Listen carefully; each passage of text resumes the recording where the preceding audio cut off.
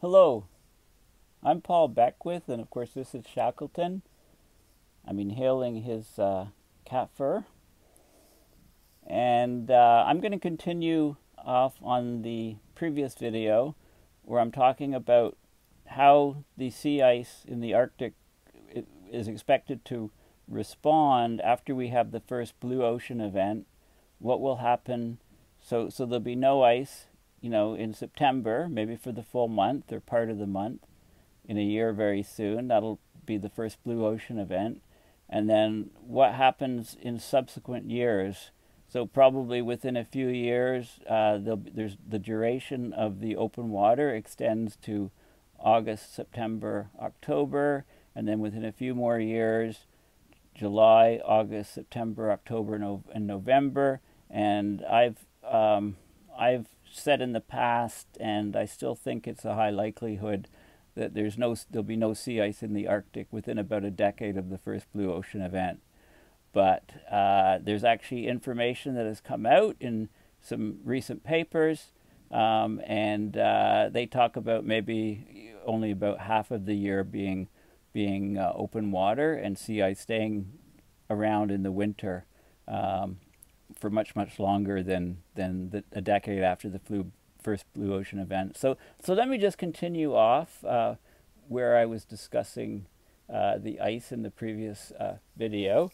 So just to recall, if you Google Arctic sea ice graphs, this is the September ice volume, and you can see the extrapolations depend on the curve to no sea ice. This is volume, and this is September, and if that's September, that's the green curve here. And if you look at the other months, this is August, and this is October. So those months are pulled down. They're very close to the curve, the September curve.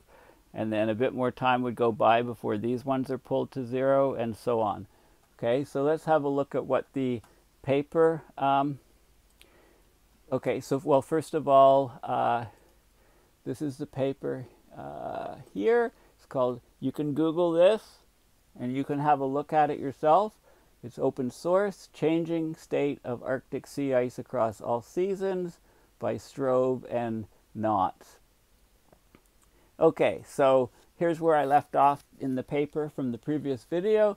So first of all, we use passive microwave data because ice and water have very different dielectric emissivities, so they have different properties with the incoming with the microwave, and so microwaves are emitted, and there's a lot of variation between the open water and sea ice, and the microwave radiation penetrates through cloud cover and is independent of sunlight, so you can get year-round observation of the cloud cover. It's passive, so there's no signal being sent from the satellite downwards. It's the microwaves that are emitted from the ice and from the open water that move upwards and are detected by the sensors on the satellite. Okay, now in the winter, the sea ice concentration is determined very well from these devices. There's different algorithms to look at the data from different satellites, and there's only a small spread of about 1 to 6%. The sea ice is cold, it's snow covered, very good data. But the emissivity changes quite a bit in the summer because thin ice without snow cover, with snow cover, there's can be large discrepancies. Melt ponds can lead to sea ice concentration underestimation by as much as 40%. So a lot of meltwater on top of the ice. The satellite can say, this is water, there's no ice there, and that would be incorrect. Okay. Okay, so the error happens more in the summer, and you can see when the, of course you can look at the meteorological data, and when the temperature goes above 0 degrees Celsius, things are going to start to melt, and you can see that happens within a week from the satellite sensors, and in the when the liquid water starts to freeze in the when temperature drops below 0 in the fall, again you can detect those and correlate them to the the satellite data. So now the satellites also use, measuring thickness is harder, right? But laser altimetry measures the height of the ice plus the overlying snow cover. So you bounce a laser onto the ice and and onto the water next to the ice, and you measure the height of the ice plus the snow above the ocean, called the snow freeboard, and then you can calculate the thickness of the ice. Radar altimetry measures the height of the ice above the ocean surface, so just the ice freeboard, without the snow involved. And then we use these combined data model products like POMAS to get estimate the thickness of the ice and to get the volume. First year ice grows up to 1.5 to 2 meters thick over the winter season, so most of the ice across the entire region is first year ice. POMAS is Pan-Arctic Ice Ocean Modeling and Assimilation System. Now, reanalysis data it's used in numerical weather prediction. Basically, you get an estimate across the globe of atmospheric variables from 1979 onwards using reanalysis data. Okay, so let's have a look at the figures. So this is by each month. This is the year here. This is the anomalies in the monthly sea ice extent from November 1978 through July 2018. Now the colors are how many standard deviations the sea ice extent in a given month was above or below the mean sea ice extent for the reference period 81 to 2010. So this is a climatological reference period, and it's fairly recent, right? But still, look how much things have changed. Okay, 3 standard deviations below, and I mean the red here is all huge negative anomalies. It looks like there's a breaking point here of about 2004, 2005. So that's when the ice state seems to have tipped into a heavy loss, very rapid reduction of ice. These are some of the trends. So this is percent reductions per year, although it says per decade in the text. You can see in March there's less ice growth here and here, and in September most of the ice loss is occurring all in this region. And each region is broken down in terms of the trends, the linear trends of square kilometers of ice loss per year in the winter case and also in the summer case. Melt trends. Okay, so this is trends in melt onset and freeze up. So melting is occurring much, much earlier. The red is much, much earlier, and the freezing is occurring much, much later. Okay, so the duration of the melt season is much, much longer. This is overall, and this is just for 1 year, 2016. The other curve is from 1979 through 2017 for the overall curves. Okay, so the trends are 2 to 3 days earlier per decade melting, and freezing about 7 days per decade later. Some areas like the Barents Sea are much, much more significant. So the Barents Sea, it's minus 8.2 days earlier per decade, and it's freezing 14.5 days per decade later. Huge. Now this is the sea ice age, red being 5+ years. So 1 year, 2 years, 3 years, 4 years, 5 years, and you can see we're losing all of the thicker ice. The thicker ice is all disappearing, being replaced by first year ice.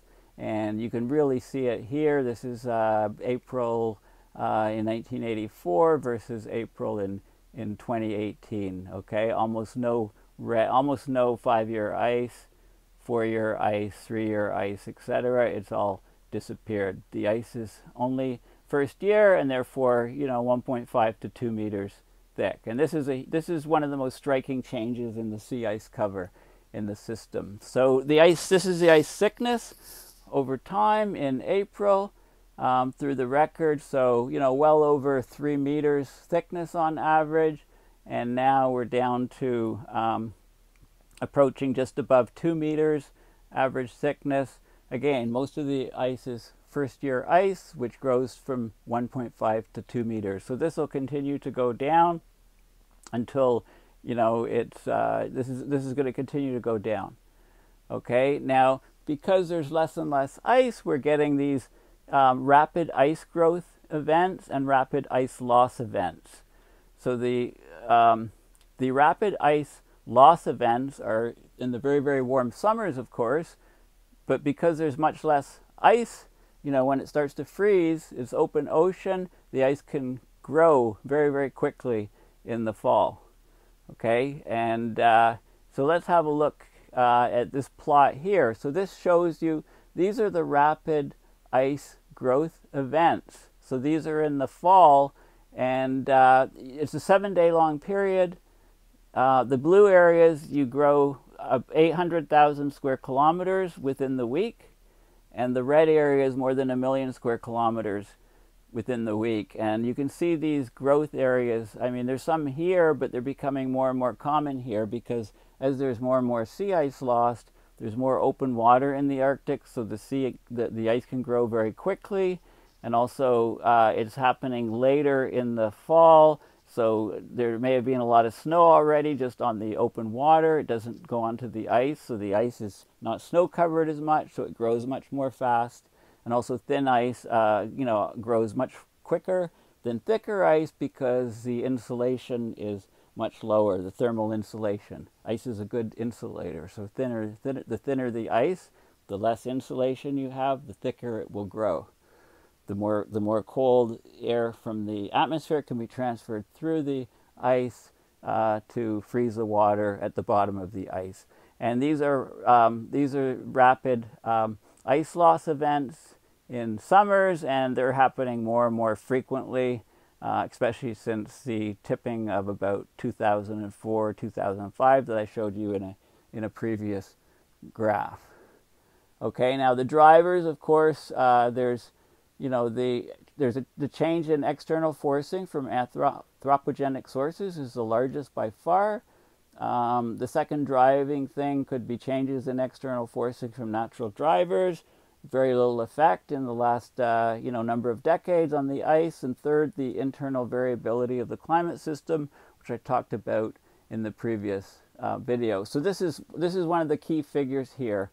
So this shows you, this is the Arctic sea ice area on the y-axis, and the total anthropogenic CO2 emissions in gigatons on the x-axis for each month. And this is from 1953 until 2017. So 1953 to 1979 was even pre-satellite data, but we had other means of getting it.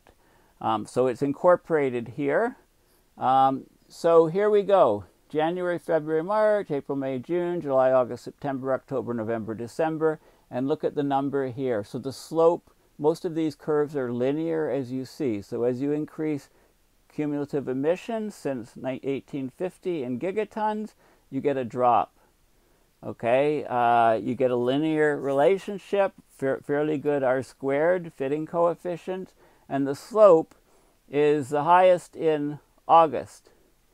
Okay, and 3.2, so 3.2 meters squared of ice is lost per ton of CO2 emitted. And that drops off in July and September, and then it drops off in June and October, and so on. So when there's no sea ice in September for the first year, August will be the next to drop, and then October, and then July, and June, and then May and November, right? You can kind of see the order in which the ice disappears from the different months. Okay, and let's keep going and have a look at some other figures here. So this is some meteorological data on sea pressures, which indicates the winds, and this is the freezing day anomaly. So we're getting less and less freezing in the high Arctic. Okay, so anyway, thank you for listening, and stay safe. Bye for now.